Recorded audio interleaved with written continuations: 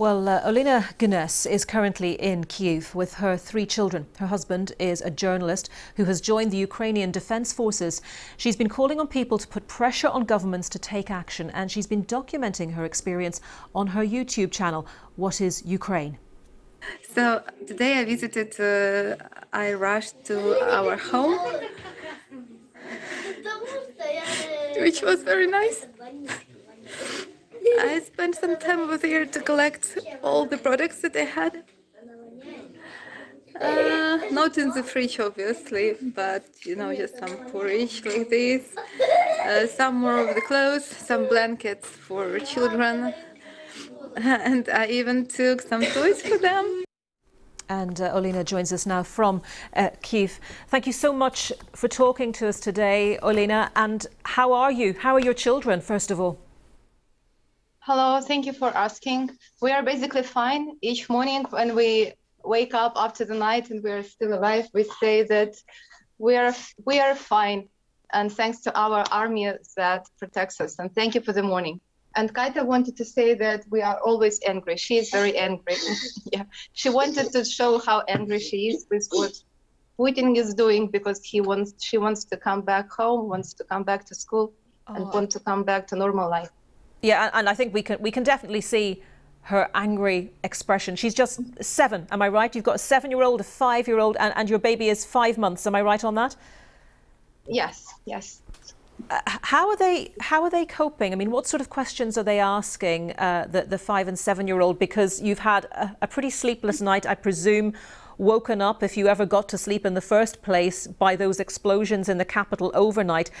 What are you saying to the children?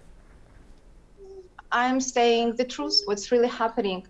It's too hard to pretend that nothing is happening. So I decided that for them it's better to know the truth. So they know where their father is, that he joins the defense units over there. They know that we are hiding in the shelter from the bombs. They know that we can go outside only when there is no air siren on, and we should be somewhere close to some shelters. And I explained them how to lie on the ground, cover your head with your hands in case if you hear the explosion.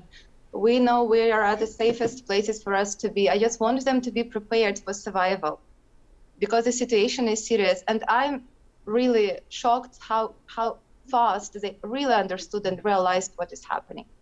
They already understood, yes, and they grew up very, very fast. But unfortunately, the situation, of course, is taking their childhood away.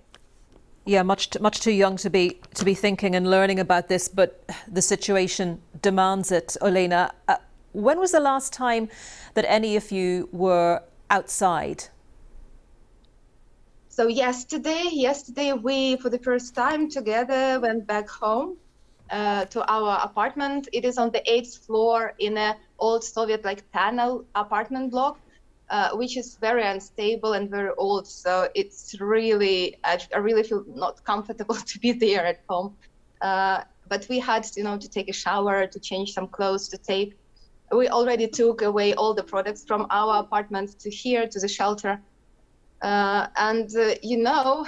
When I was coming back to the shelter, I just said, let's go back home. So it feels like now our home is the shelter, because we feel safer here than in our own apartment. And I do not wish anyone to experience this. How many people are there in that shelter with you? In the first days, there were about 300 people. Right now, I think it's about 70, something like this. Many people left by cars and by trains. They haven't had a chance to escape. Of course, it's anyways the risk to drive somewhere to the west. It's equally dangerous. But these people who stayed here right now in the shelter, these are people who decided to do so. And do you have any plans to leave? No, I do not have any plans to leave. The most complicated thing was to decide what to do, to leave or to stay. And we stayed. And can you... Sorry. I think we can still hear you, Olena, I hope. Okay. We'll give you a moment to fix the camera. We can't see you at the moment, but I hope that you can hear me. Yes, I can hear you. I'm sorry. This is children. We understand these things happen when children are I'm sure they're desperate to run around and burn off some energy rather than be stuck in a basement. Olena, I think actually we may have lost Olena. We will try to come back to Olena to hear more of her story in that basement in Kyiv with her 3 young children. We have some breaking news now coming from the mayor of Kyiv, Vitaly Klitschko, who says the situation in Ukraine's capital is, quote, difficult but under control. Klitschko said there were no casualties overnight and that nighttime explosions were Ukrainian air defences taking down incoming Russian missiles. He said a heating system site damaged by Russian shelling on Wednesday would be fixed during the day. So the situation in Kyiv is difficult but under control, according to the mayor of the city, Vitaly Klitschko. That news just coming into us. And we have Olena again now, Olena Gnes, in that basement in the capital with her 3 young children. Olena, good to have you back with us. I was just about to ask you when we lost contact, talk us through your decision to stay in Kyiv rather than make the decision to leave. This is my home, and I have a cat at home. I just feel that I need to stay here where I am. It was a complicated decision for us that we took with my husband. And from time to time, I speak to the other people in the shelter, like, guys, why did not you leave?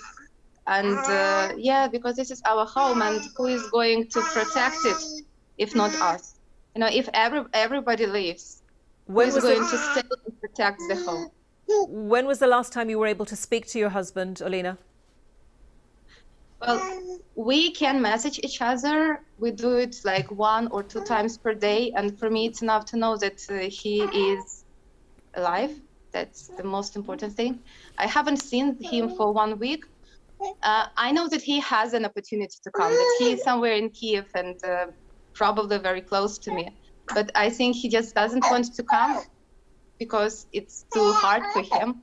And he just do not want to be, you know, shaken by emotions. He wants to stay strong. And I'm trying not to tell him, you know, to say that I'm just a kid, don't worry for us. Yeah, just for him to be strong. Olena, thank you so much for talking to us, and please stay safe, you and your children, the other people sheltering in the basement. Thank you so much, Olena Gnes there.